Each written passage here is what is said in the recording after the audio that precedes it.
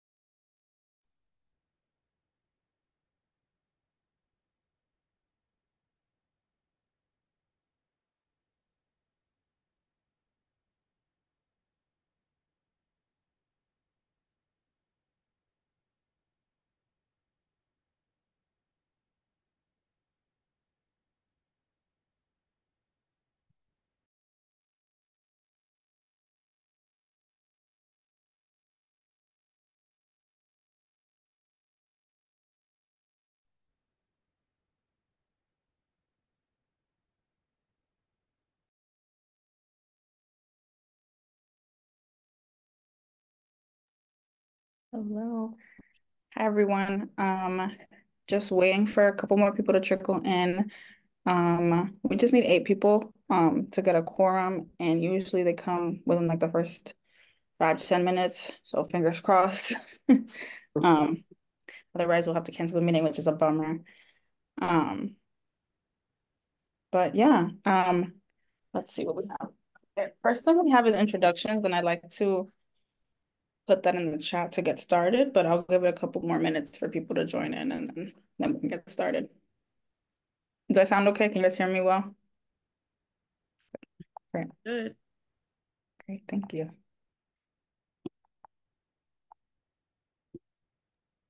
How many people have RSVP, Genesis? Um, we had, I think it was 9. It was 8 to 9, which is good because eight is what we need for a quorum. And there we go, admit. So it's gonna be a smaller meeting, but it's okay. I like those. I got a lot of conversation going.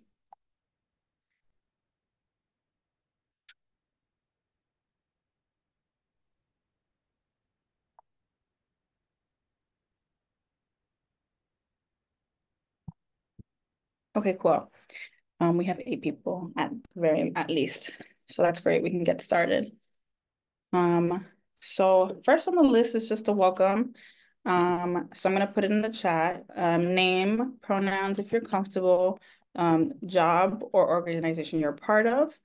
And sorry, let's see. Your interest in commemorative events, historic preservation, and why you're excited to be on the subcommittee. So I can start off. My name's Hennessy. My pronouns are she, her, hers. My job is to be the commemoration commission manager, so I manage all things this. And I really love historic preservation, so I'm excited to see what you guys come up with. And with that, I'm gonna pass it off to Suzanne. Sorry. I'm Suzanne Segura Taylor. I work for the Freedom Trail Foundation. My pronouns are she, her, and I'm excited to be part of this group of fine individuals who are happy and ready to commemorate Boston's wonderful history. Did I miss anything? No, it's great. I'm gonna pass it on to the next person.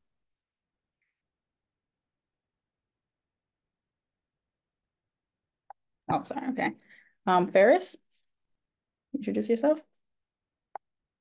Hello, everyone. My name is Farris Gray. I'm the Sagamore of the Massachusetts tribe at Ponkapog. Um, really excited to be on this commission and to meet new people and create relationships. Um, and I think it's just awesome that we can all be a part of this commemorative commission. It's a big deal for the 400th. Um, so we're here just to make sure that the history of Boston before it was Boston is included um, with Mhm. the rich history of Boston. So thank you. Okay, thank you. Dr. Trent? Good evening, everyone. I'm Noelle Trent. My pronouns are she, her. I am the CEO of the Museum of African American History, Boston and Nantucket. We are here, we're participating we reflect the presence of early African Americans in early America and colonial America. So from 17th, 18th, and 19th century mostly, and just excited to be part of this. Been part of 250th conversations, oh, I don't know, for the last 6 or 7 years nationally. So it's great to be in that. You're laughing, but it's kind of true, right? It's just great to be a part of something that can lead to some substantive action. Mm, thank you. Nat? Hi, everybody. I'm Nat Shidley. I'm the president and CEO of Revolutionary Spaces. I'm also an early American historian. Revolutionary Spaces cares for and operates the Old State House and Old South Meeting House. So the revolutionary story is our bread and butter. And like Noelle, I feel like I've been working on commemoration pretty much nonstop for it feels like a decade or more at this point. But a lot of lessons learned. I'm excited about this because I think we have an opportunity to leverage our city's amazing, rich, complicated history as a place to bring people together and to think not just about the past, but about the city we want to build for the future. It's a great opportunity to bring people together around a common cause and demonstrate that history has transforming power. Amazing, thank you. Juan? Hello, how are you, everybody? My name is Juan Eusebio. I work in the W Boston Hotel. I'm also a executive board member for the Unite Here Local 26.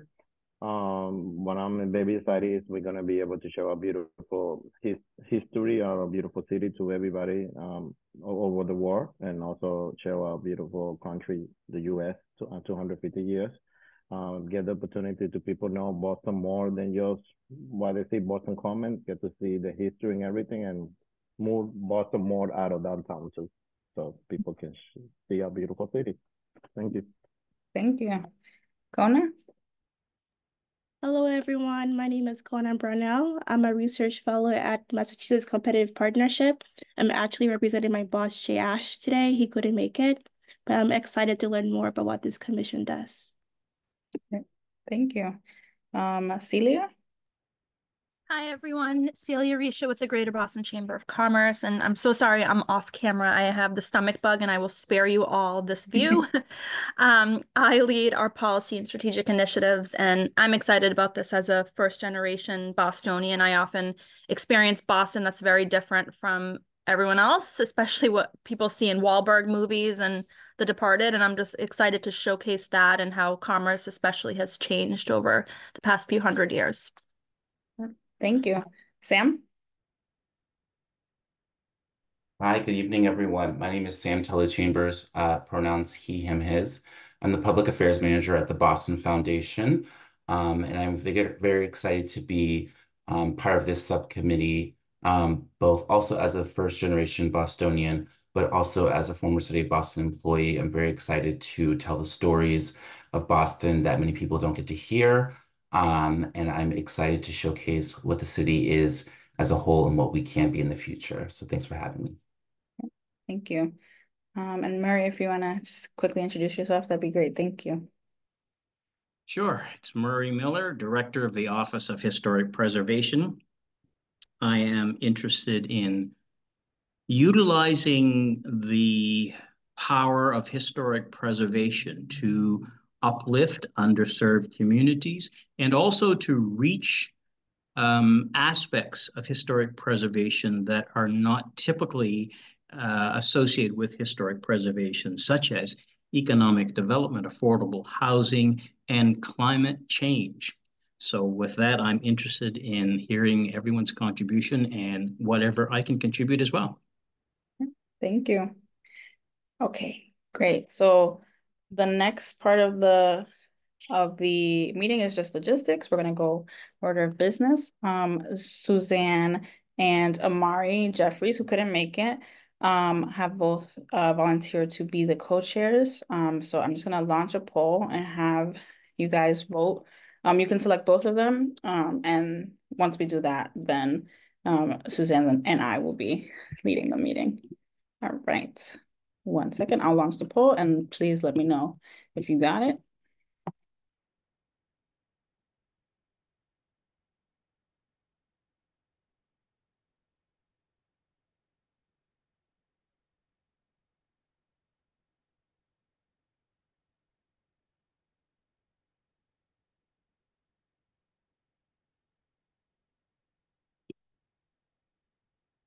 Okay, great. All right. That concludes that. Suzanne and Amari have been voted in as the co-chairs. That's great. So Suzanne and I will get started. If you want, I can lead us into the next section, which is scope, timeline, and defining of the events, exhibits, and trails subcommittee. If you guys need, I will actually send you the agenda in the chat just to have it available. And that there are some questions to help guide the conversation. So what are the tools that are at our disposal? What are the tools we lack? What do we envision the events, exhibits, and trails subcommittee being and doing for 250, 400, and other events? And what are measurable goals that we see for this subcommittee within 3 months, 6 months, 9 months, and beyond? So those are some starting questions I'll put in the chat, but I'd love to get anybody started. Yes, Suzanne. Could we back up a little bit, Genesis, and maybe go over the update on any city plans or the legislation? Yeah, of course. Purposes? Yes, of course. Let me pull up the legislation, and I will also send you guys the legislation.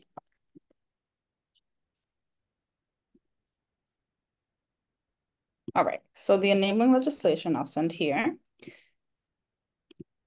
Chat.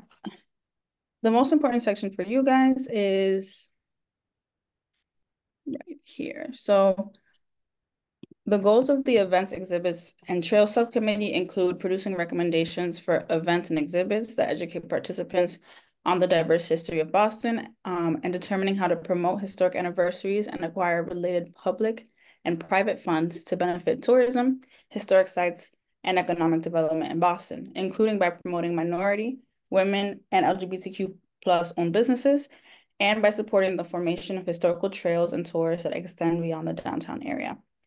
Says, within the first year of convening, the subcommittee shall produce an initial actionable plan of next steps in support of the commemorative events to fall between 2022 and 2026 to be approved by the vote of the full commission and presented to the city clerk. So that's the goals of the subcommittee.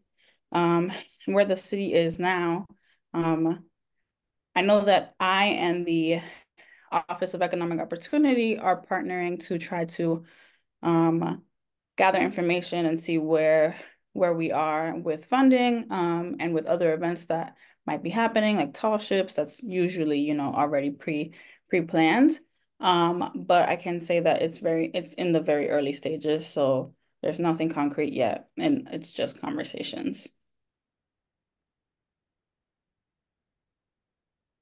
Thank you. Yeah. Just as not an update, but a little more context. Genesis and Amari and I met to discuss the goals before agreeing to co-chair together. And of course, the fundraising aspect came up right away. That's what one of the things we're charged with is fundraising for activities that we present or suggest. And additionally, as we all know, Genesis is the one that we've been seeing and hearing from an awful lot. So Genesis is the only employee at this moment. Talking about, I suppose, a little bit with other divisions within the city about the commemorations coming forward. So there hasn't been any support as of yet from the Arts and Cultural Office or Mayor's Office of Sports, Tourism, Sports, and Entertainment, correct? Tourism, sports, and entertainment is part of the meeting, part of the group that I am communicating with under the Office of Economic Opportunity. But it is correct that the Office of Arts and Culture hasn't engaged with me or vice versa in a meaningful way yet. Okay. And then in the legislation, it also outlines that there's supposed to be a number of staff members that are going to be helping you, hopefully, Genesis, with all this.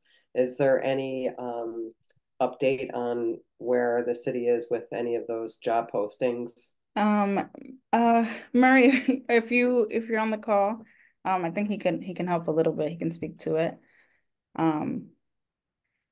But yeah. I think the ordinance identifies 2 staff members for the Commemoration Commission. And my understanding is that those 2 staff members were appointed last year, one of them being Hennessy. And the other one, there is some indication that I would be assisting the Commemoration Commission, but that hasn't been fleshed out. So there isn't a plan or a budget to hire more staff, although it was raised during the budget deliberations. Is there a specific deadline that these, for example, that the dedicated staff need to be hired by, or the budget needs to be in place by, that we should be aware of? So the budget submission was due, I believe, it's January 12th. The ordinance doesn't indicate any kind of timeline for when staff need to be appointed, but there were staff appointed after the ordinance was adopted.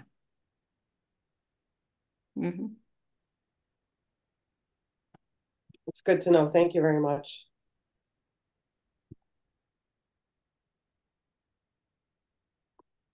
Okay. Yeah. So that being said, I think that's a good segue into maybe what are the tools that we lack, and what are the tools at our disposal, specifically for this subcommittee, because it's a lot.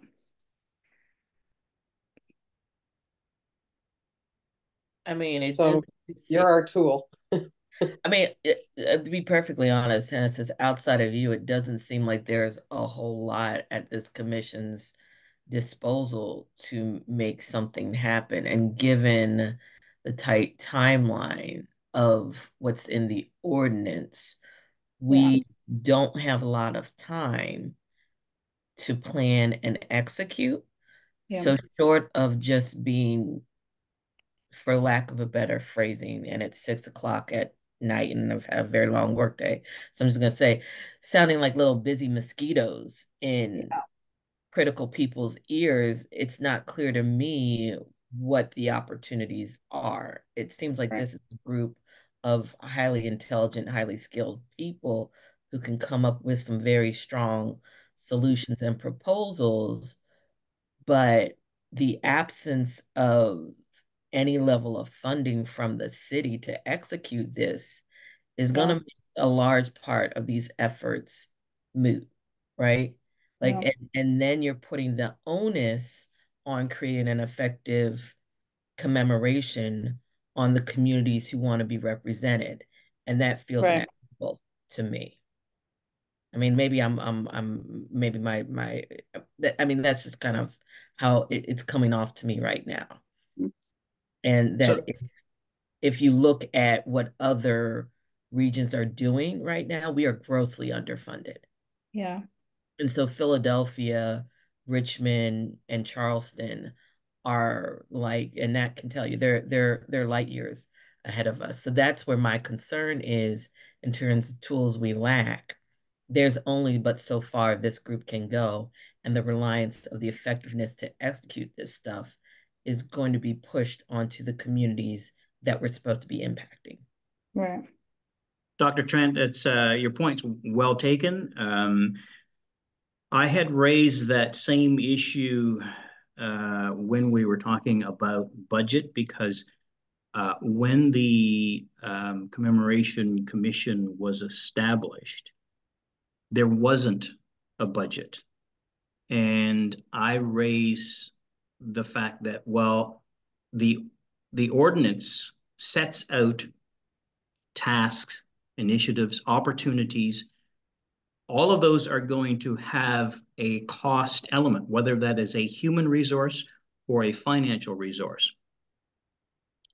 And I was of the understanding that the opportunity to introduce those cost items would be in fiscal year 24-25, which is the current year that we are in. And so I did identify as much as I possibly could what things would likely have a cost element, and suggested that there be a budget for that. And then I believe very late in the process, it was understood that every department was going to have to submit a level budget. And that made it very challenging for an entity that had been established to do certain things and make certain recommendations that wasn't funded. And so I did submit a budget request and attached the, I guess I would say, the evidence as to why there should be an exception, given the fact that council had adopted the ordinance and that a budget was appropriate. So at this point, I wouldn't say that there is no budget, because we did put in a budget request. We'll see what comes out of it by the 10th of April when the mayor brings down the budget. And I am hopeful that there will be recognition that this subcommittee and the other two subcommittees have an important function to play, and they need to be funded. Thank you for sharing that. What was the amount that the submission, is that something you can share at this time?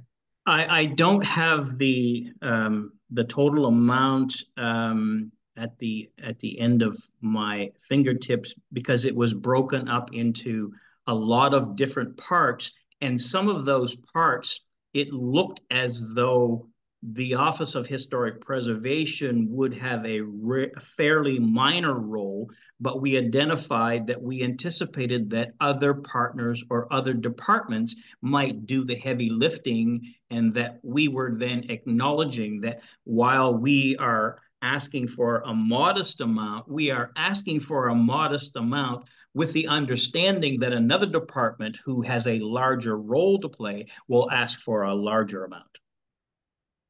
But I can get that information to the subcommittee for the next meeting, if that is helpful. Sam? Yeah, thanks. Has there been any discussions about potentially reaching out to private organizations for donations? Yeah, I mean, when I've talked to, the Office of Economic Opportunity and Tourism, Sports, and Entertainment, I think that's something that they're thinking about. I think that's something that I'm thinking about. There are grants, and I speak specifically because I just had the meeting with Legislation and Preservation Tools, and they have to do a citywide historic survey. And that is going to cost a lot of money.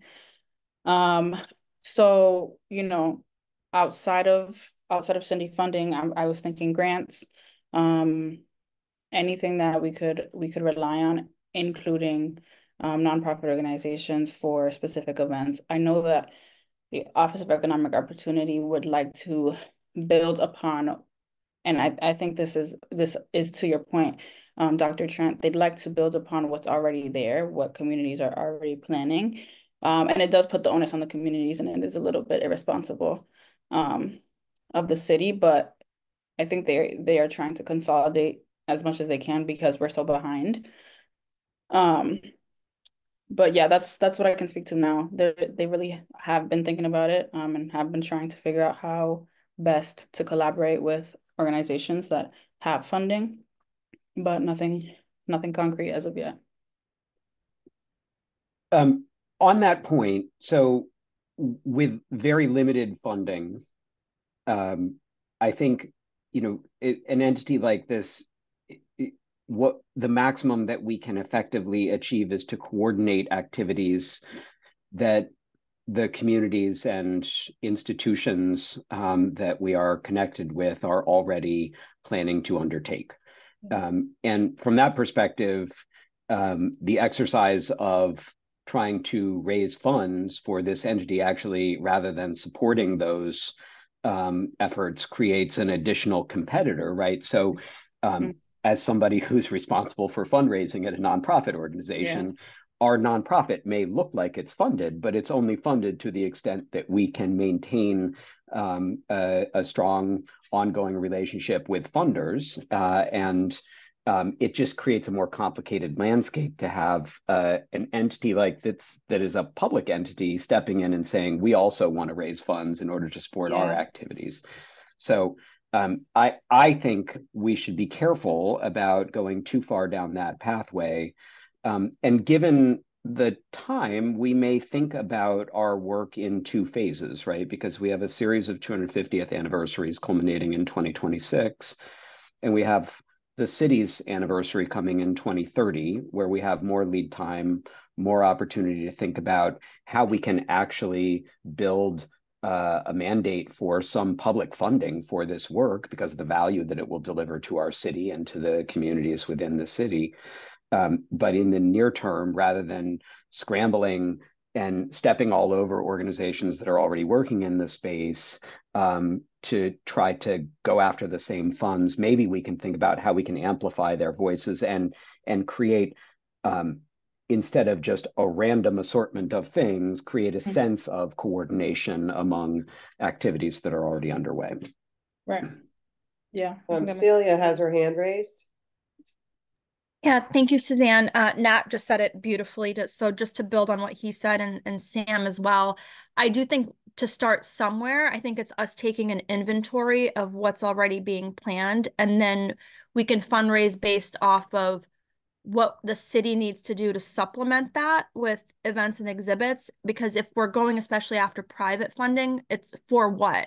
We're not just raising money for this anniversary. People or companies at least are going to want to know specifically, what am I sponsoring? What are the benefits associated with it? We have to create very comprehensive decks. And I will add, we've already, before this commission even started, I think it was last month, I heard from companies who were approached by other municipalities in the state asking to support their efforts.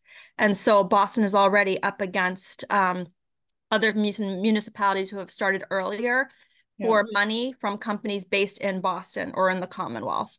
And so not only are we in danger of competing with the nonprofits who are hosting events and approaching private funders, we're up against other municipalities. And so I do think there needs to, so I guess the question there also is, has the city been in touch with, the Concord and Lexingtons of the world and others who are approaching the Fidelities of the world for money? Because that's when we think fundraising strategy, we need to be really careful, because if we go after a company and they're like, well, somebody else just already approached me about the same thing, aren't you all talking? So if I may respond to that, Celia, as far as I know, there hasn't been any asks out yet from the city. I know that the state is also in the same position. where they will be accepting donations. They can't ask per se, but they will be seeking for partners to help the state with a major event that the administration would like to see happen, more as a kickoff to all what each of the towns and cities across the state are doing. So it sounds like we're all doing the same thing at the same time, but the what is not there yet. There's no concrete, like you said, ask, like, what are they going to get? Is it going to be a logo on a banner on every street in Boston? So we've got a lot of work to do, and there's like everyone's saying, everyone else is doing this as well. So, but I do have a question for you, Celia and Murray. There is a line in the goals of the Timelines, Archives, and Curricula Committee that says that subcommittee shall produce an initial recommended timeline of key occasions to be the focus of the commission's commemorative work through December 2030. So would we then be waiting for them to put the key occasions together before we can do our recommendations, which is 3 months later? Does that make sense? That does. I think I mean, I can answer a little bit to that. In their meeting, they were pretty clear on the fact that they didn't, if you guys are working in tandem, they don't want to make you guys wait. So they were hoping to get the big 250 events out first, so that can be the focus for you guys, and then go into 400, and then go into other significant anniversaries. But they figured it would be not best practice to take 3 months to come up with an entire timeline. And so I think they're thinking of breaking it up and then presenting that to you guys. And they were also wondering what would be best for you guys to be in communication, because your goals are so aligned.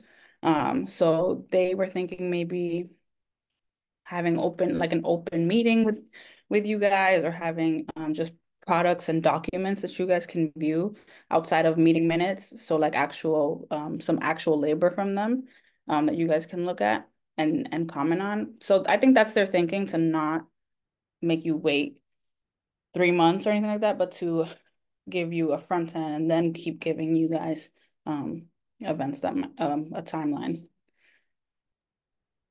Noelle?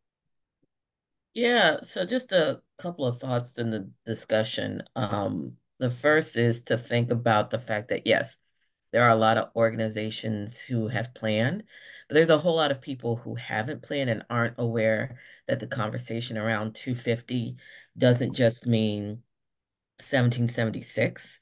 It means beyond that and the unfinished revolution. And so I think it would be unfair for us to only focus on those events or those organizations who've kind of been in these conversations and are like, we should do this, we should do that. Perhaps where we can begin to lay an outline is to think about, what is it that we want the Boston experience of the 250th to look like? Where does it happen geographically within the city, and when? Right?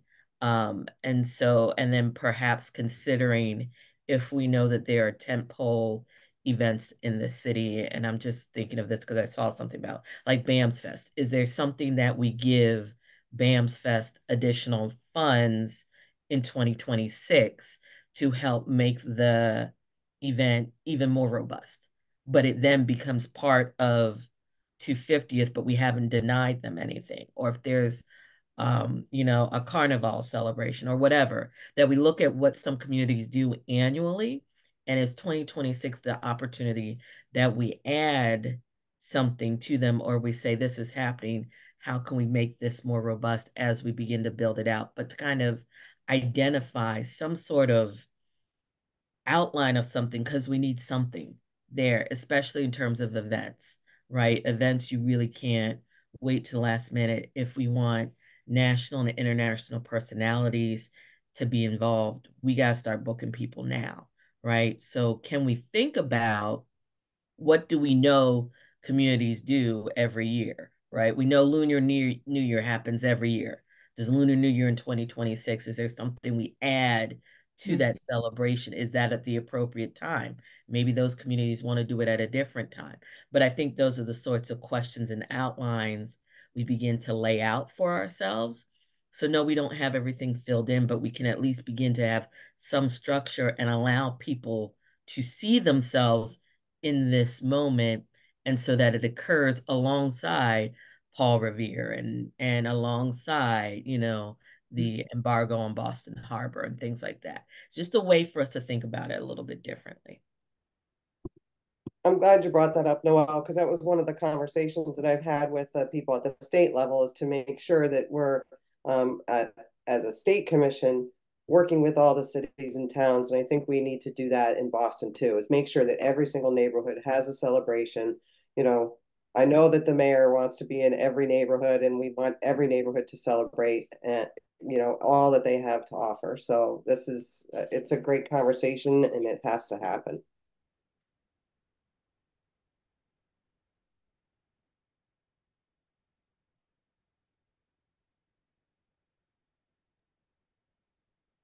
Genesis, one more thing about the legislation. I'm sorry I keep bringing it up, but I guess I looked at it with a fine-tooth comb.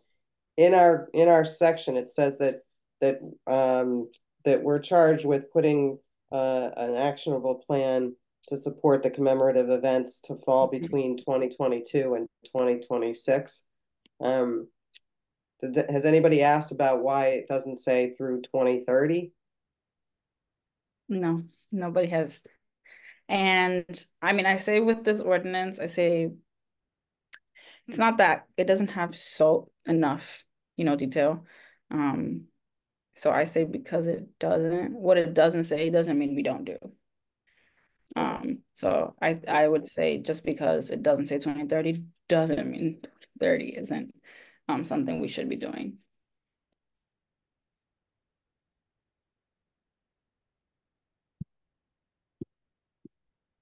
Anybody else have anything to add to what we need to do in a short period of time?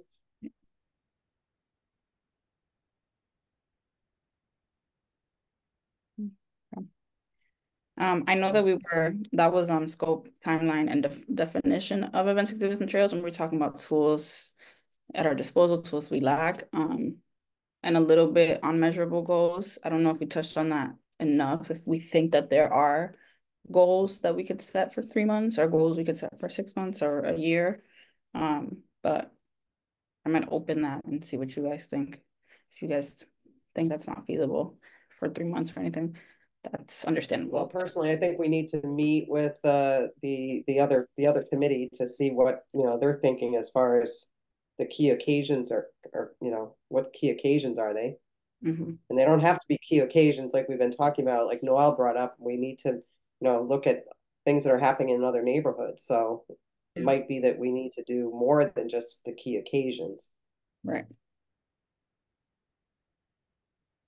So maybe our 3-month goal is to meet with them a number of times and see if we can come up with a calendar. And of course, the funding comes along with that. So we'll all be waiting for the budget to be approved. Yeah. Okay, my apologies. Just taking some notes. Okay, so the fourth thing we have is important topics to discuss. I think I've touched on it already. It's what does fundraising look like or mean? So I think we've talked about some of that. We also have 2026 versus 2030. We have, for example, call for proposals. How can we put this in the chat? 2026 versus 2030. What can we accomplish for 2030, or what can we accomplish for 2030? How can we, flesh that out a little bit better, because 2026 is so soon, but 2030, I think, can really be done well. We have here, city signage for important places, audits of trails, for what's lacking on the trails already, what trails need to be created potentially, and collaboration with the city, state, higher education, businesses, and other organizations, which I think we've touched on. But I think what's important is how to make that collaboration meaningful and not like invasive. And then so we can start that discussion in a little bit. And then there are some materials produced from previous anniversaries. I sent the 200 master plan over in Internet Archive, and you can download that as well. And I just found some like newspaper clippings and some pictures of parades and things like that I wanted to show you guys that I thought might be interesting to see what they did. It's much different with, no funding, but I thought it could be interesting to see if there is a way to take what America 200 did, and kind of be in that line of thinking for 250.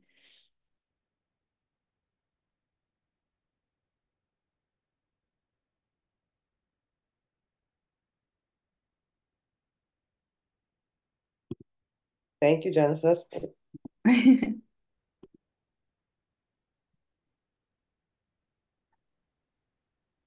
I just popped something in the chat for folks who have not run across it before. It's not a very detailed resource, but it's a tool put together by the American Association for State and Local History for thinking about how to leverage the 250th for more than just talking about 1776, how to talk about what's unfinished and use it to frame up conversations about we the people and thinking about how to celebrate all the work that has come after 1776. So that might be a useful thing for people to look at if you haven't seen it before.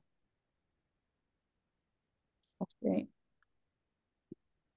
I have things like, for example, Tall Ships is coming in for 2050 for the 250th. Sorry, so they're coming in 2026. They're going to New York, Boston, I think Norfolk, Virginia, and New Orleans.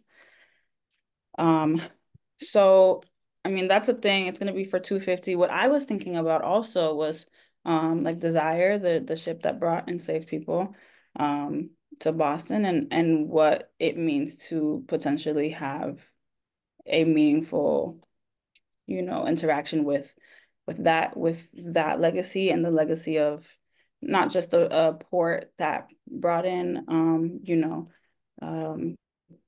the Europeans, but also a port that brought in that was a rich port because of slavery. So I think it's a useful activity maybe to think about how what we already commemorate is missing something else. It isn't telling a full story, isn't engaging with, for example, the port as not just a place where immigrants come, but also a place where people who were enslaved had to come through.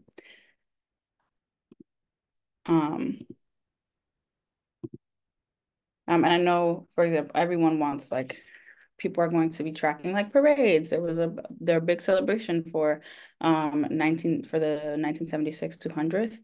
But I thought what was really interesting that came out of the 200 book that I sent was this idea of a passport or a guidebook where they kind of tell you these are places you should visit. Here's like a passport. It has coupons. It has for restaurants, for hotels, for these museums, and it's a way to incentivize tourists who come to have a comprehensive history and a comprehensive way to engage with their environment. But I found an article that I also thought was pretty fascinating and I'll send it to you guys later when I don't have it with me. I just have a passage of it. It says, Boston 200 officials say that 3 publications should prove to be especially useful to the visitors. One second. A discovery map details a detailed guide with all the walking trails, the official guidebook containing 11 maps, information on everything from history to hotels, the passport. But it also says here, the first child care center to be operated in a city in a city hall in the United States is another Boston 200 project. The bicentennial gives us a chance to think about the problem of childcare, to raise a consciousness about it.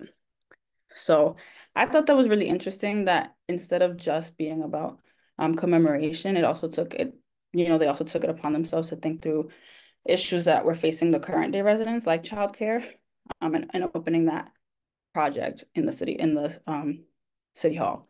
Sorry, Ferris. Yeah, thank you. So, I mean, like, Hennessy, you brought up, like, maybe having more of a tall ships coming and things like that. So there's like an elephant in the room when it comes to Boston.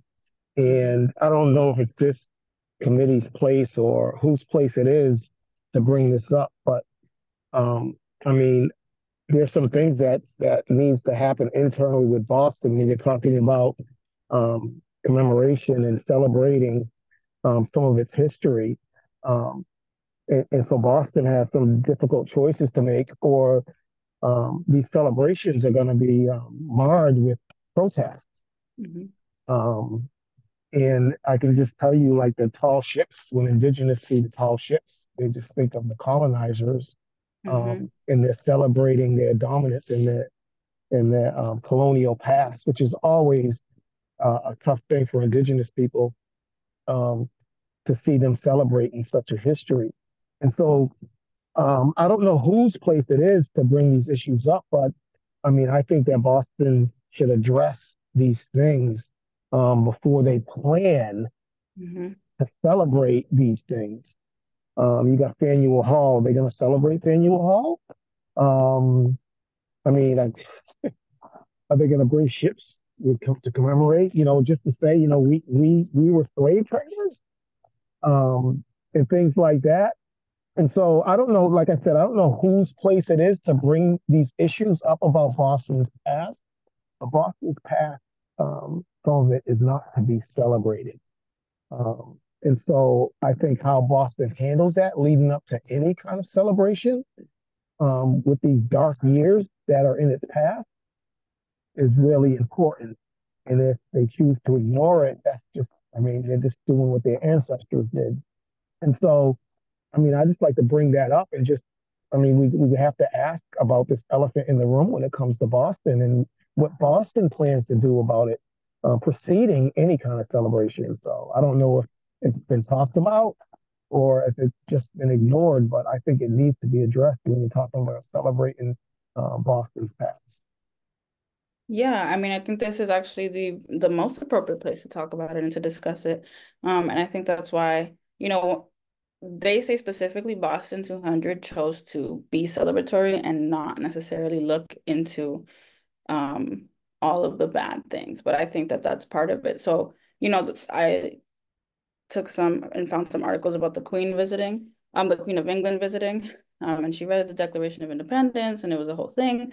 But what I found the most fascinating about it was that there was a protest happening while she was here because of the occupation of Northern Ireland and the Troubles, and so I think that I like that that was happening because it shows that Boston was being politically engaged. The residents were being politically engaged, even if the city itself was being celebratory instead of the more neutral commemorative. Um, but I think we have a chance to do something much more meaningful than just, tall ships. Tall ships is coming regardless, but what can we do instead? What can we do with what I said, like with desire, with this history that has been purposely obfuscated. But yeah, sorry, Dr. Trent.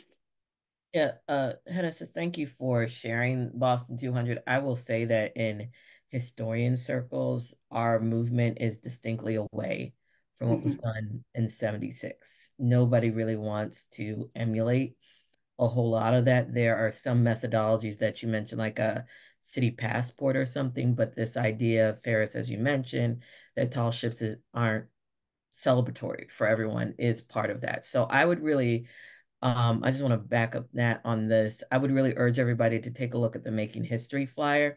I think it's more inclusive in terms of an approach. At the end of the day, it's about decisions. that we make. And so I think this is not a celebration. I do think that this is a commemoration, and we have to enter into this with these sorts of thoughts. To look at 2026 versus 2030 is for us to consider audiences, right?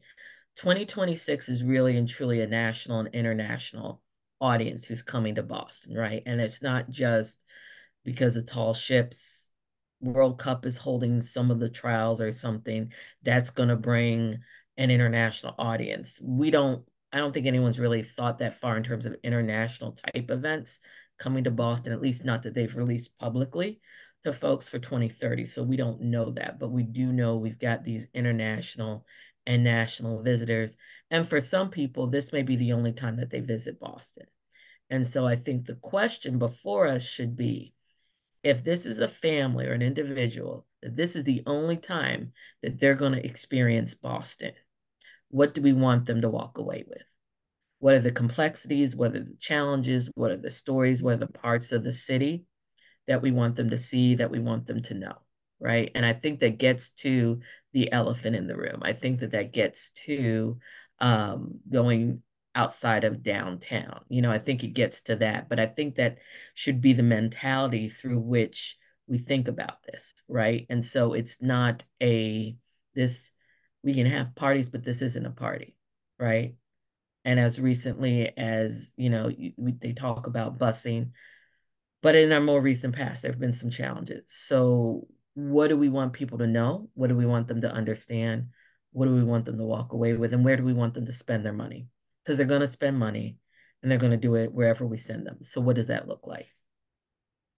Yeah, that's a great point. And I think, I've been engaging with residents and in certain communities who are very, very laser focused on a specific America 250, right? On specifically like the what we already know about Bunker Hill, for example, or what we already know about Dorchester Heights. And that's where I think we can engage with communities in the way that they would like to be engaged with. Whereas this subcommittee has potentially more of an onus, more of a responsibility and potential and just an opportunity to not necessarily have to focus on those commemorative events and focus on on the events that have not been uplifted or not been celebrated or commemorated or even, archived, entered into a written record. And I think that's kind of what it's what the legislation is trying to get at.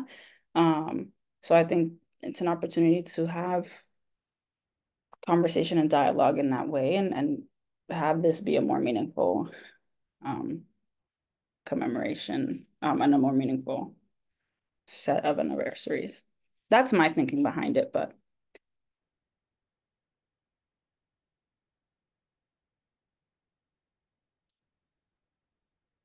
Matt? Yeah, I want to thank Noelle for offering those thoughts about audience. I think that's really helpful. And I maybe just want to ask us to consider that there are multiple audiences, right? There's that visitor from out of town, and I think it's really helpful to think about the experience we want that person to take away. What's the story that we want them to remember?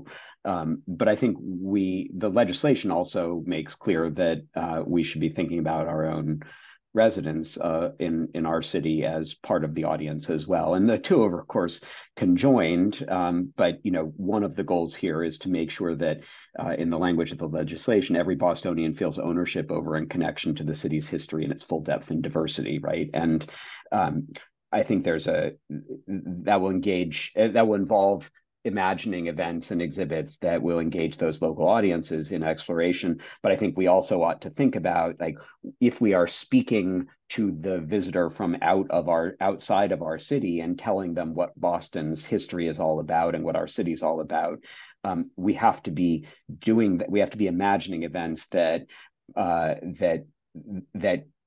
our whole city can feel reflects their voice and their contribution, right? So that's where the intersection between those two audiences is. But I think as we think about the sort of portfolio of things that we want to put forward, we need to be mindful that there are multiple audiences.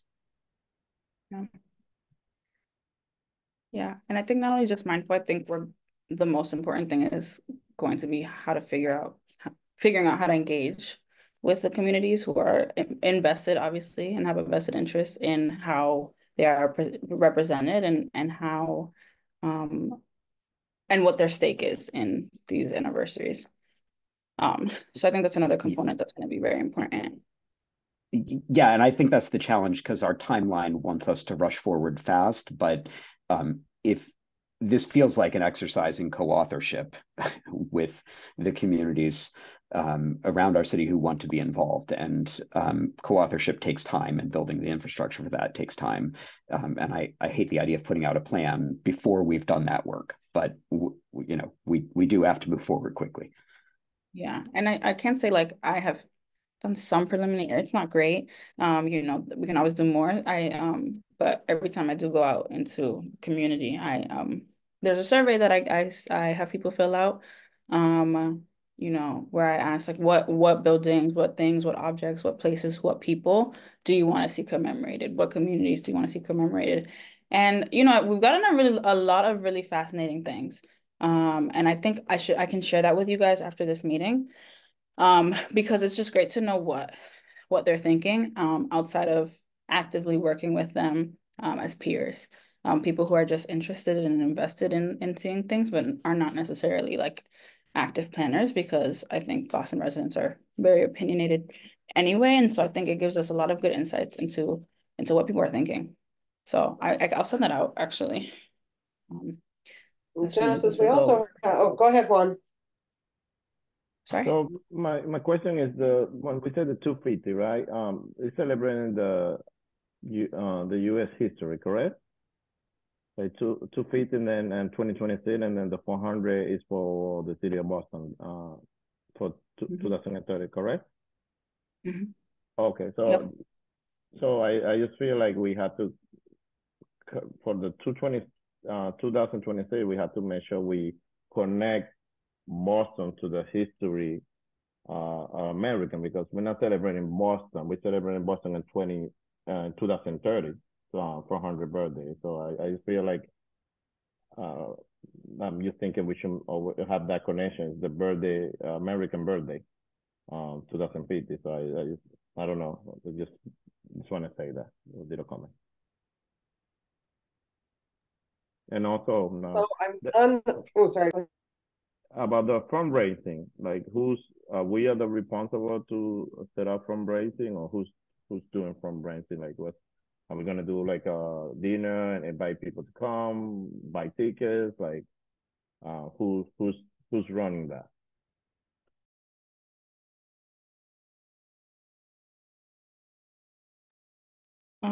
So I think that's a question that we've been trying to figure out, because the city right now hopefully will give us something.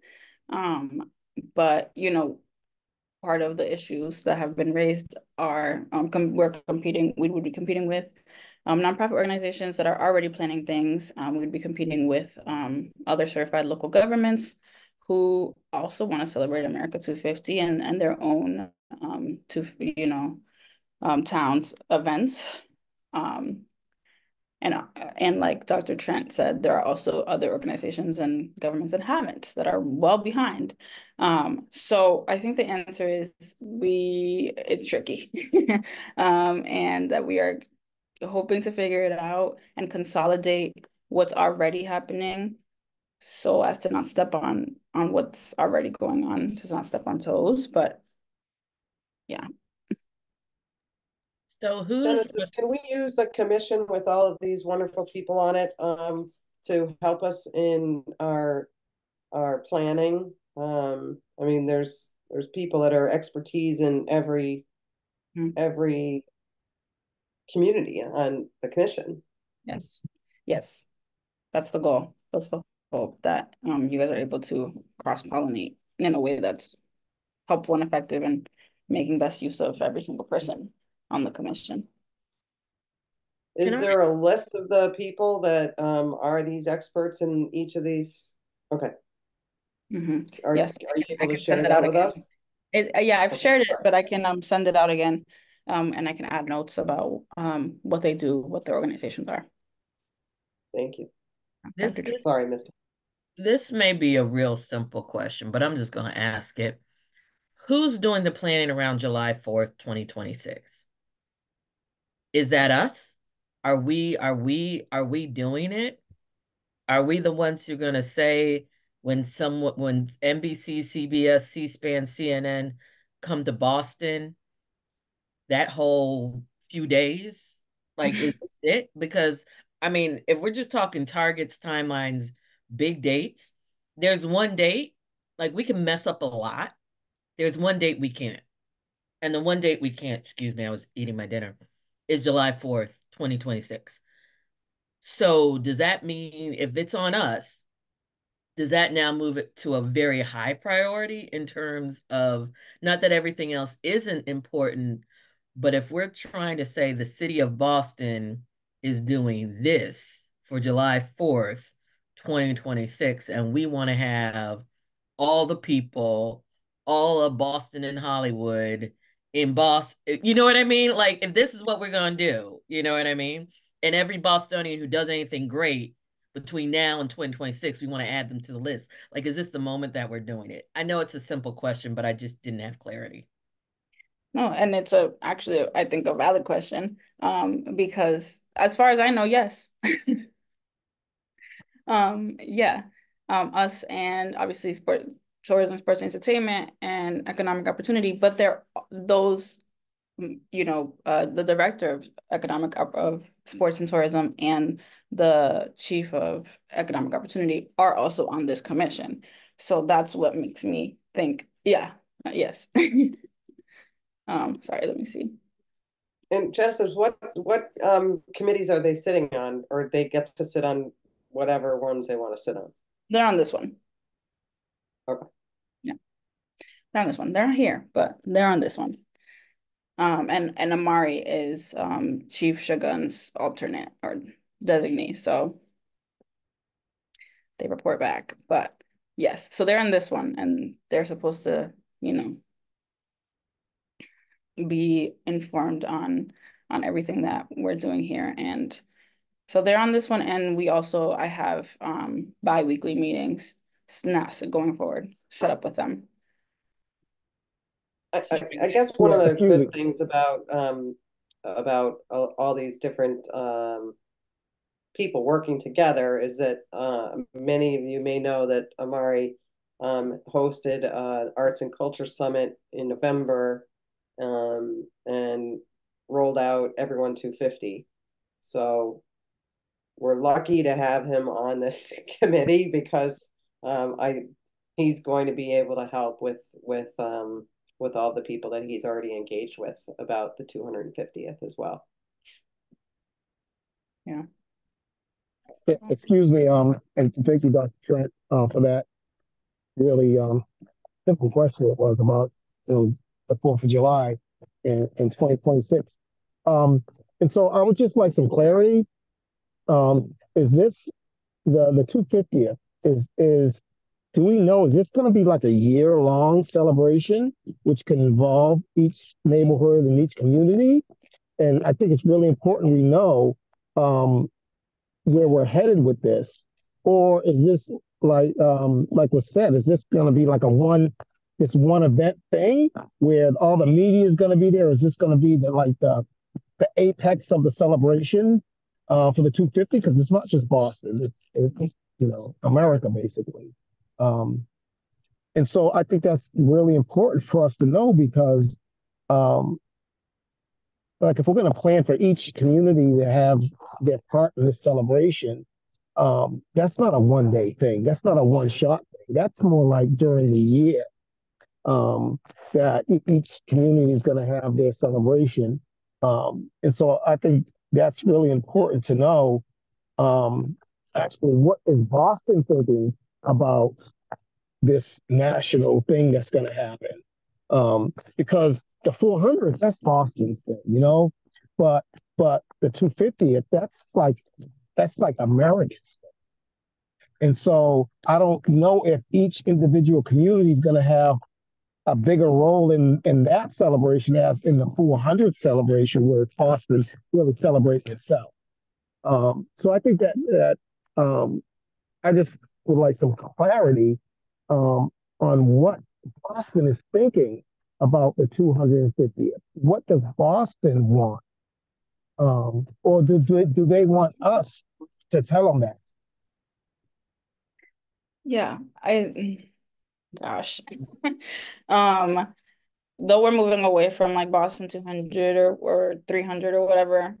Boston 300 was like the year, or 350 was like the year of Jubilee, where it was a year, they were planning it for year long. But I think that they have the infrastructure for that. So it's difficult to say, but I think that it's what is expected is a series of events. And I guess that would be us, but I also know that the sheer amount of labor that goes into planning so many events can't just be us, right? I think there has to be vested interest um from other city departments and collaboration with other cities like Lexington and Concord. So yeah, I don't know. It's a tough question. Yeah, Juan. And we need to be realistic. Sorry, just real quick. We need to be realistic. If we're talking 2 years. Mhm. So we're absolutely behind. So I mean, we have to be realistic about what's doable in 2 years. Yeah, which is why I think Dr. Trent mentioned that maybe 4th of July is what is the big thing that we focus on and make that big and robust, because potentially other events might fall to the wayside just because of time. Juan?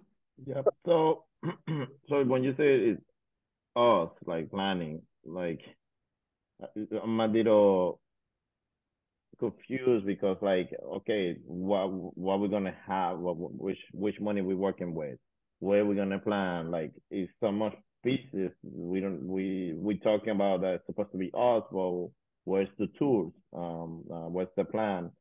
And so, and another thing I was saying, like, is 250 American, it's a new America, especially Boston is, you have Dominican American, Haitian American, Cabo Verde Asians, like we a very diversity city. So I feel, are we going to show that I think that's American, the new celebration, the 250, the American, different faces. I feel like that's something. It's not just community. I feel community is like Boston. When we celebrate Boston, we can focus a lot in community. But I feel like American, we have to show what Boston is now. Everybody always think about Boston one way, and I live in Boston, and I don't believe Boston is just that way. It's many different faces, and I feel we should make sure we show that in this celebration. Yeah.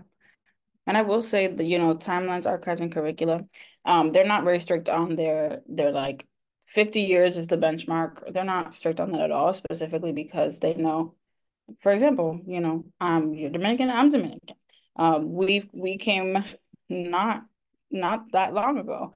And our history begins to pick up before or after 50 years. But that doesn't mean that there hasn't been significant contributions to the fabric of Boston, and to the way that Boston engages with us. So I think the timelines, archives, and curricula subcommittee is, I think, well adjusted and thinking about how we think about our histories and how we think about the communities that have impacted Boston, but not being super, giving a super hard timeline about it has to be 50 years or it's not historical, because that's not how culture moves. It's not how things progress. So I will say that they're doing well in that regard. However, and I should say, and that can be a good thing for this subcommittee to to think about how it'll plan events or how it'll support events that are happening, like Carnival, which actually just had its 50th anniversary this year, which I'm sad wasn't commemorated in a bigger way. Yeah, Suzanne. When's the next timelines and the other committee meeting there? Do we have that? Yes, it's March 5th. March 5th at 1 p.m. And we're allowed to go to that? Yes. Okay. Yes, you are. And I can actually send you all the invite as well. Or send you guys the agenda. And the Zoom is the same link for all of the meetings. So but I can send you guys the agenda once that's finished. So to just give everybody, because I just did a little bit of Googling, World Cup is June to July 2026. Tall Ships is July 11th through 16th. So to really give us something to focus on, yes, we can take the whole year. We can start in April or March and go through September if we want to capture peak tourism. There's a bunch of different options, but I do think that in terms of giving us some goals to shoot for, because this is feeling very amorphous, I think we've got to look at June and July. What are the big things we're trying to do? What's the big messaging around that? I do also think that thematically for this, the idea around a lot of the national conversations around 250th is not worried about if it's historical or not. It's about bringing it up to today. So the person who just arrived in the US has just a valid claim to being an American. And I'm not talking about documentation, I'm talking about experience and contribution to who we are as a society, as a person whose family has been here for generations, and everybody in between. And so I feel like that's the best approach. But if we're talking about calendar target and giving us some framing, I think we need to look at if 2026, it turns January 1, 2026, what's our timeline? What are we hitting? Just to give us some, we know the high point is that 4th of July. But where would we like to see critical programming, messaging experiences happen? Is it a 6 weeks period? Is it 8 weeks? Is it 12 weeks? I think we got to give ourselves some parameters. And would we be the ones, here's a question, thank you, Noah, would we be the ones to determine that time frame, or would it be the timelines committee? That's a good question. I think that might be you guys. I think that up to you guys is your discretion, because you guys are the ones who are having to deal with the bulk of events, exhibits, and trails. So even if they have an events that they, or a timeline that they're working with, because you guys are focused on the events, I think that's up to your discretion what timeline looks like. Matt?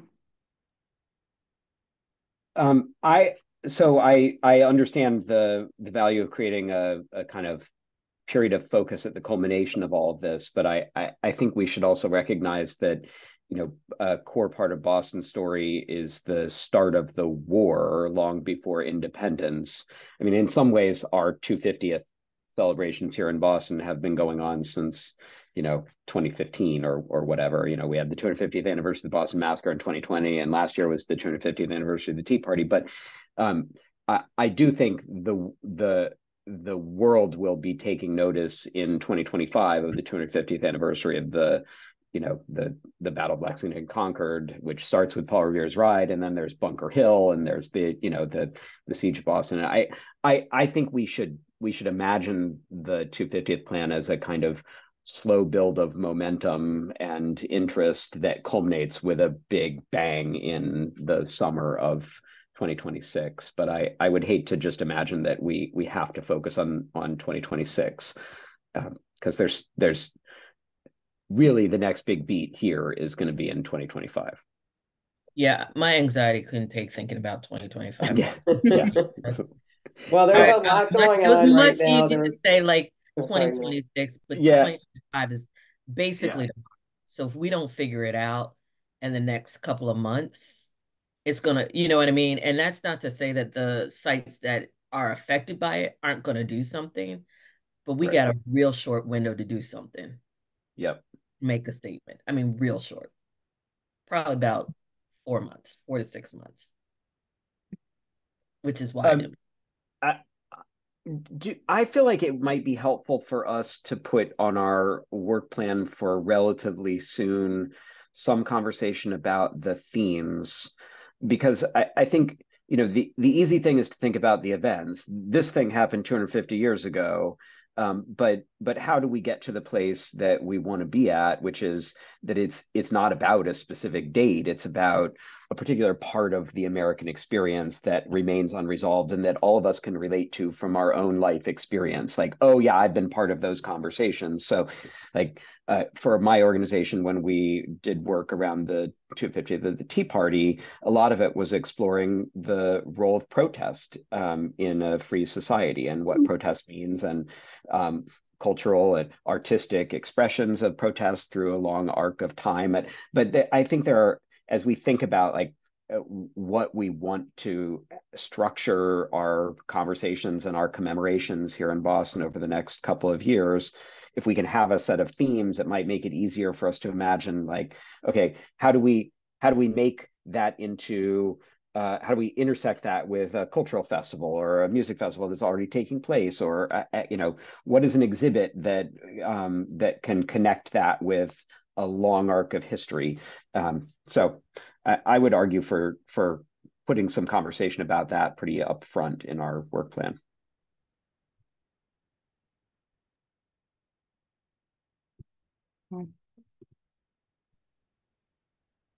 That's a good point. Okay. So we have 45 minutes left. I just wanted to flag that. It's good. And all we have left on the docket is just open discussion, public comment. Don't think. So, you know, anything else we want to talk about? If we want actually to set up a plan for next steps now. Thank you, Dr. Tran. I see you sending in the chat. That's great. If we just want to make a preliminary plan for next steps or anything like that for me to take away, for us to take away, that'd be great. And then we can go from there.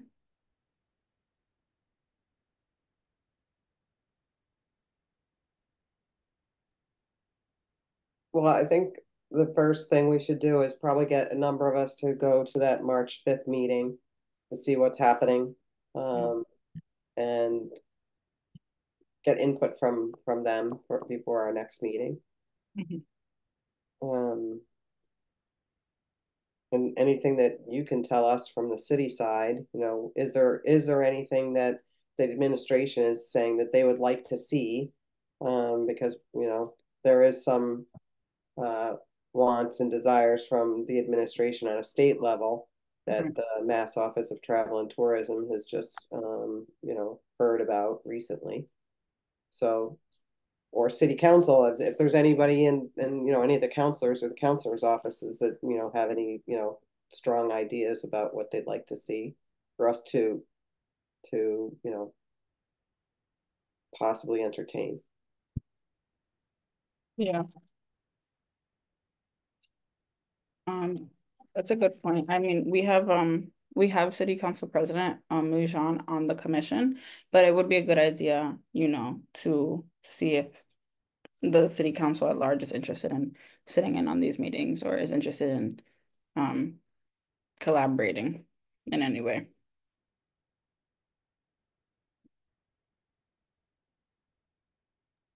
Well, it feels like we have an awful lot to do, like Noelle said, in a very short period of time. And the fact that we're sitting here thinking, what the heck are we going to do? And we're in charge of it is pretty scary to me anyway. We need some direction. well, it feels like if we take Nat's recommendation that 2025 is very critical for some things happening here in Boston. And Paul Revere's ride is April-ish. Lexington and Concord is when? April. April. Bunker Hill is what, April too? June. June.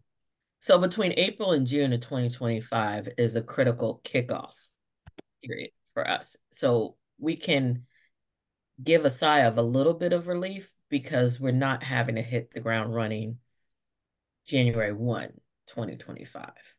So if we think about that our target for 2025 in terms of launch events or, critical jumping off points, if we say April is around the time that we want to do that, and it aligns with Paul Revere's, right? I'm not saying that it's got to be tangibly connected, but it just gives us a general space.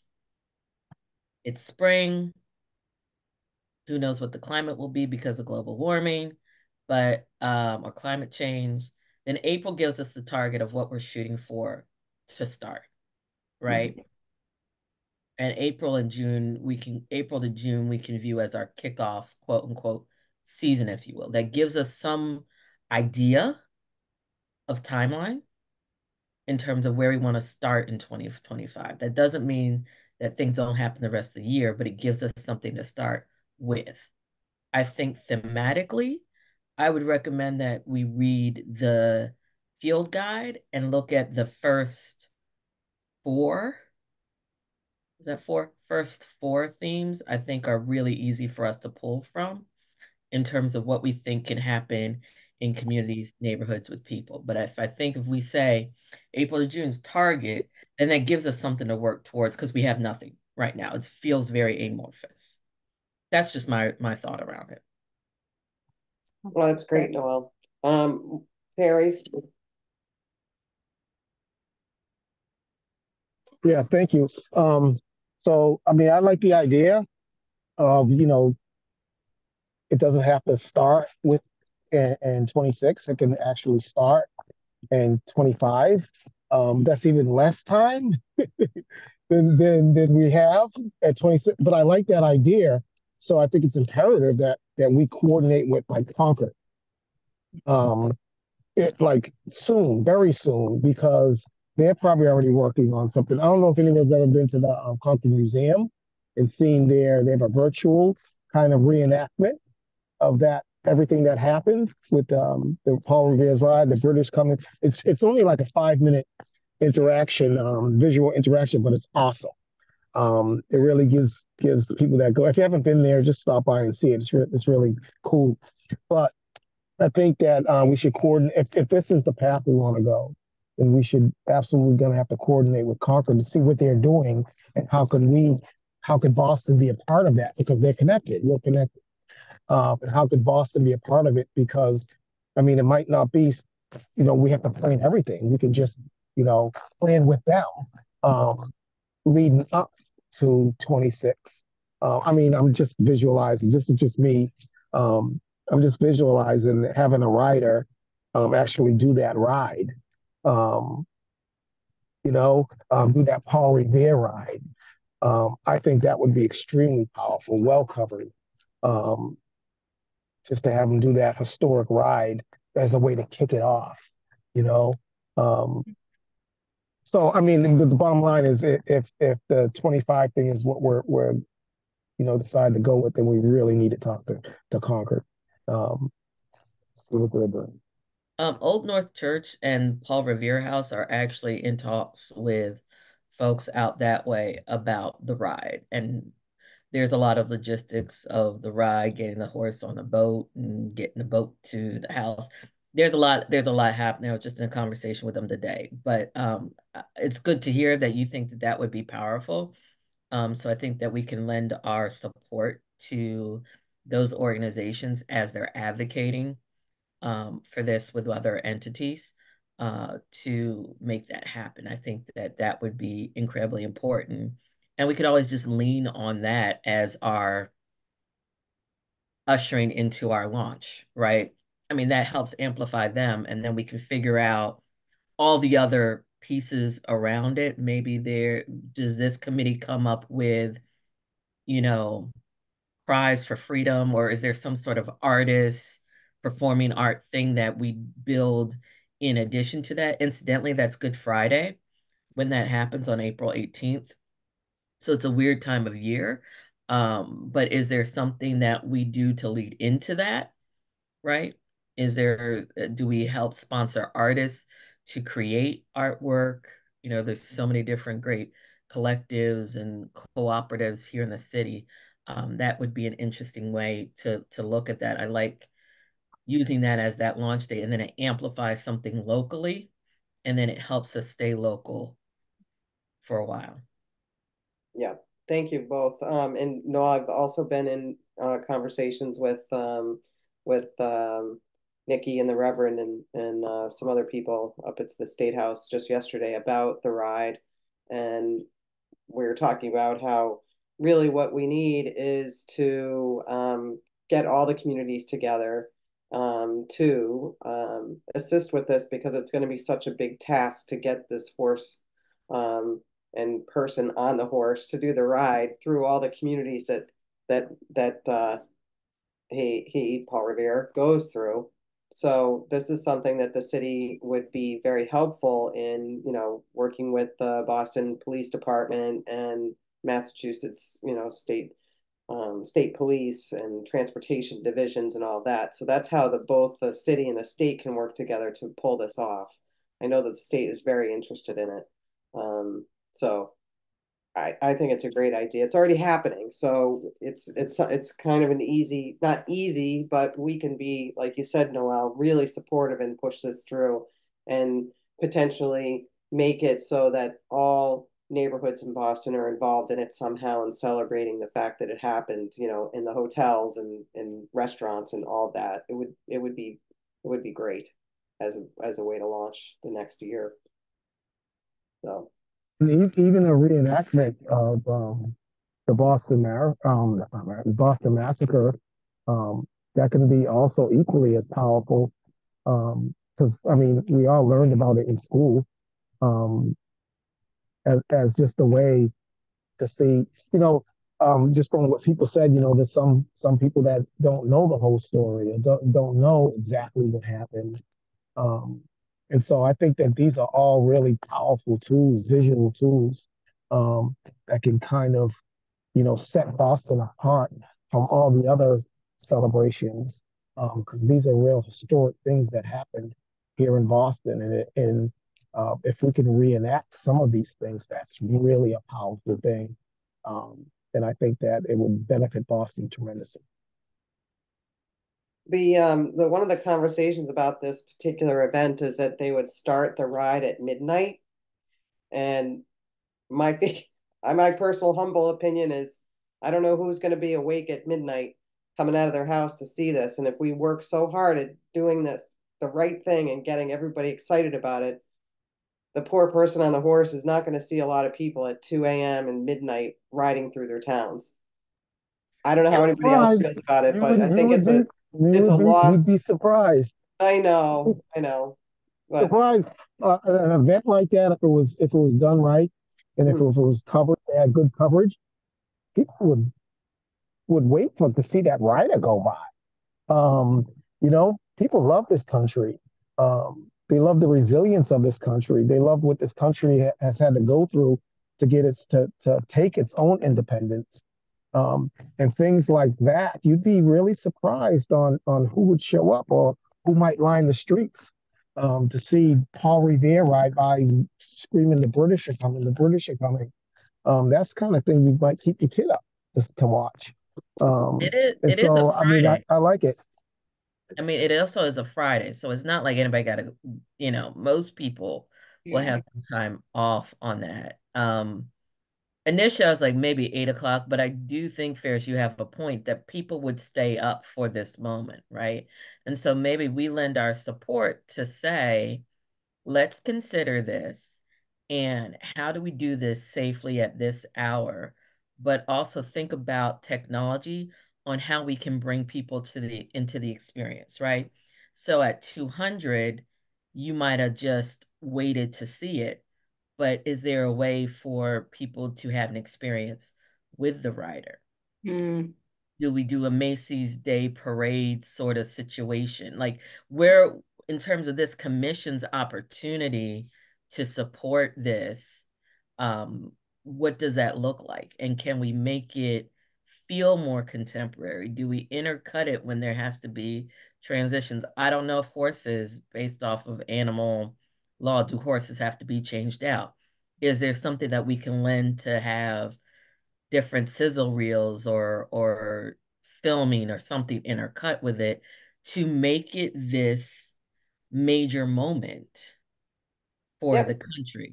Maybe somebody, like if there was a cam or somebody riding along filming it, like they have like the marathon truck and they're filming rider the whole way and it's televised, people might watch it from home that aren't going to come into Boston or Medford or Cambridge or wherever else, you know. Maybe it's something that we can work on to get it televised nationwide. That'd be pretty darn cool. Televised, I'm thinking live stream, because Gen Zers aren't turning Yeah, on. that's what I mean. That's what I mean. They're not turning on the TV. But I mean, if we think about that, and that's our opportunity to lend the resources of this commission, which at this point is just till we get some money, more influence.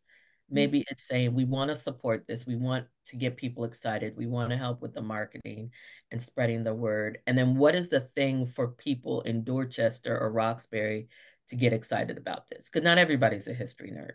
So Right. what is the thing that we're doing? What is the incentive? What is the social media campaign or something that we're inspiring people to do? What is their cry? What is the thing that they care about that we want them to share in this moment? So everybody's buying into that.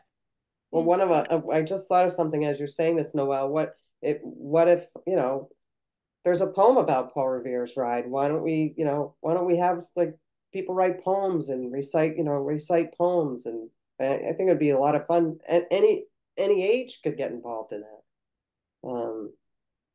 So I don't know, there's all sorts of things we can do. I'm just thinking about sponsorships too. Ralph Lauren. Yes. Yeah, I was just about to say, it would be great if it's gonna happen, for example, in the North End, it'd be great if restaurants and the businesses in the North End were invested in it.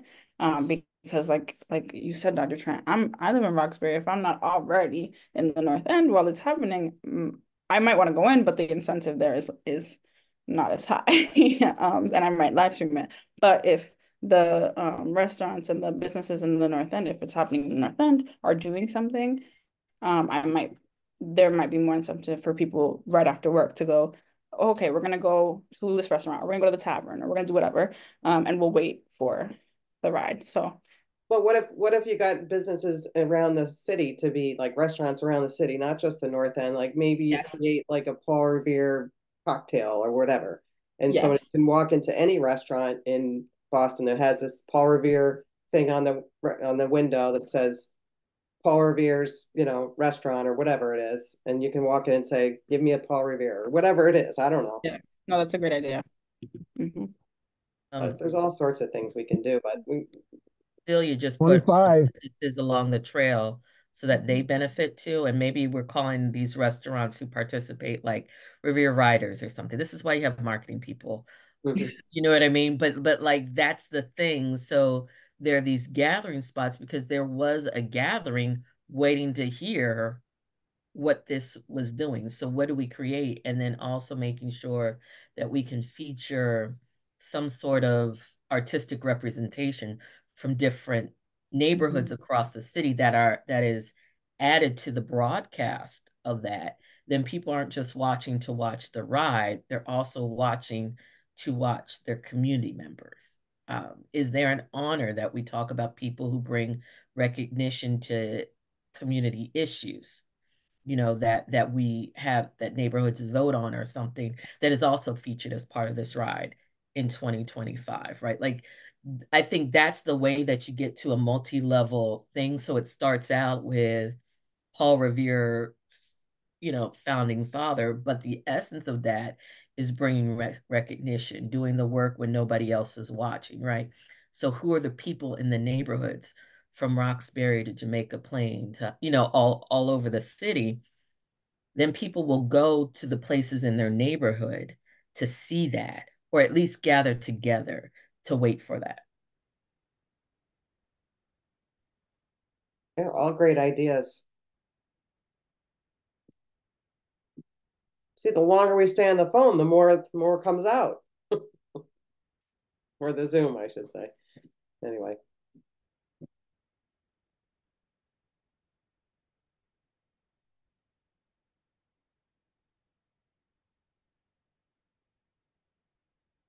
You're muted. I was on mute. Yeah.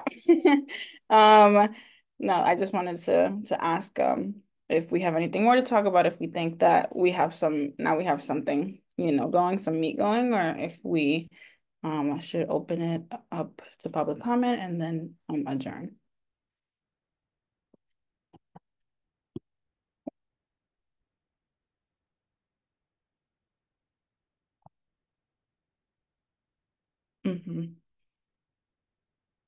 Yeah.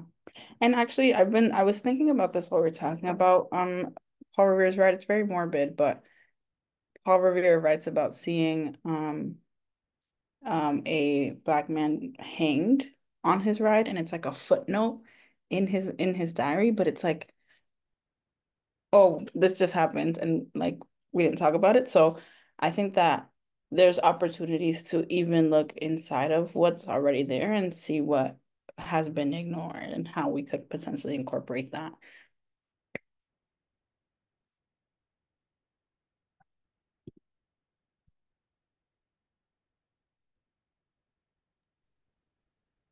Just one quick note on this. I think this is just an example of like we just need to remind ourselves as we have great ideas about not setting ourselves up in competition with the entities that sort of are the core caretakers of those stories, right? We want to find ways to complement what they're doing and expand the reach, but not in a way that is going to set us up in a way that is going to interfere with their own efforts, right? Like we've got a resource, which are a couple of great institutions here in Boston who have a strong sense of ownership of that story, and we want to support them.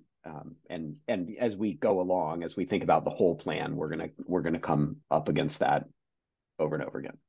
Of course we are, Nat. And you know, the Paul Revere reenactment in and of itself is being planned by Lexington, right. Concord, Arlington, yeah, right. And now Boston. So it's a huge they've already started fundraising. They've already started asking for, you know, people of great stature to come to that.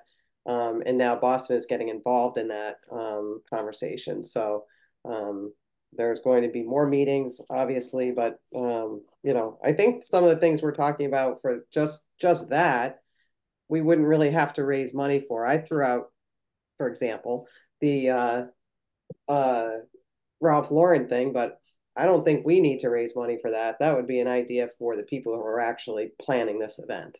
Mm-hmm. So, but yeah, we have to be very, very careful about that. Definitely.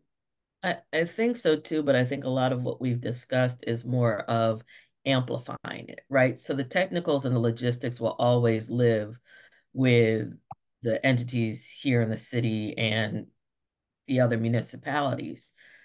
But if we can say we support this and this is how we could help contribute to this, is to leverage our influence as a commission to get it broadcasted. And we think a broadcast that incorporates untold stories, highlights neighborhood artists, highlights people who are doing this under-recognized work, but significant work in communities, would help amplify the ride whenever they decide it would take place. I think that benefits everybody, but I think you do have a good note in that whatever we're doing, we're always paying attention to what the lead organizations are doing and not being in conflict with them. And the good thing about us all is that we all work with those said entities, so we would never do anything to overshadow what they're already doing, and it would be something that we would have to have, you know, buy-in from all these entities, whether it's the National Park Service or Paul Revere House, Old North Church, and the like.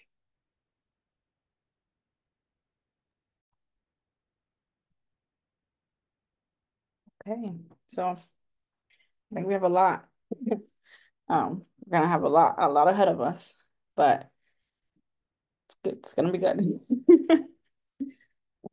So we have any, like again, I said again, do one more time. Do we have any final comments before we wrap it up?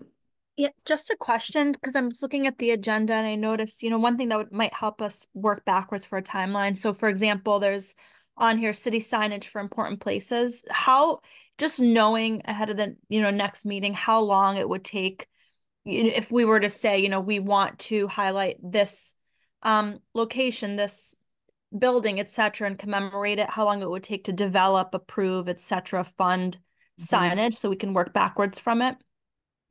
Yeah. On average. And then my other thought too, as Murray goes back on the budget, a lot of what we're saying reminds me of something I did internally for a festival, which was to create a community pool of funding. So we invited organizations who are already hosting events to join in this festival, but we also said, if you need supplemental funding to do so, let us know and we will give it to you. So I think we should think through what maybe a similar process could look like if we want to ask like the BAMS Fest of the world, or I Embrace Ideas to add on something. What pool of funding could they apply for, and then who would be the grantors? So would this committee decide? Does the Office of Economic Empowerment decide? What does that process look like? Or if we're inviting certain folks, would we then just grant it? So that's just something to consider as you're reviewing the budget too. Hopefully something streamlined. That's a great point and a great idea. So, I mean, hopefully it's not almost April, but April will come soon. So hopefully we'll have some answers in that regard. But yeah, so what I'm gonna do for after this meeting is I'm gonna take everything that you guys, everything that we said in the meeting, and also everything that was suggested in the chat, compile that. This meeting will be available online on a YouTube page, and I'll send that to you guys. And then I'll post the meeting minutes as soon as possible within a week. Well, I personally, and I hope I speak for the whole committee, but thank Genesis for all your work. You've been working very, very hard as a one-person band, and it's a lot. So thank you. Thank you. Thank you, guys. I know it's hard to get you guys. You guys are so busy. It's hard to get you all together. And I just appreciate you guys taking the time. So, all right. Thank you guys. If somebody wants to make a motion to adjourn, someone second it. So moved. Right. Can I get a second? I think Juan seconded. Amazing. All right. So this meeting is now adjourned. And I will reach out to you guys as soon as all of this is ready. And I really appreciate you guys taking time in the nighttime after a long day of work, to have this difficult conversation with me. Thank It'll you. get better. Thank you, everybody. Right. Thank Thank you, everyone. Thank you, Be guys. safe. Good night. Good night.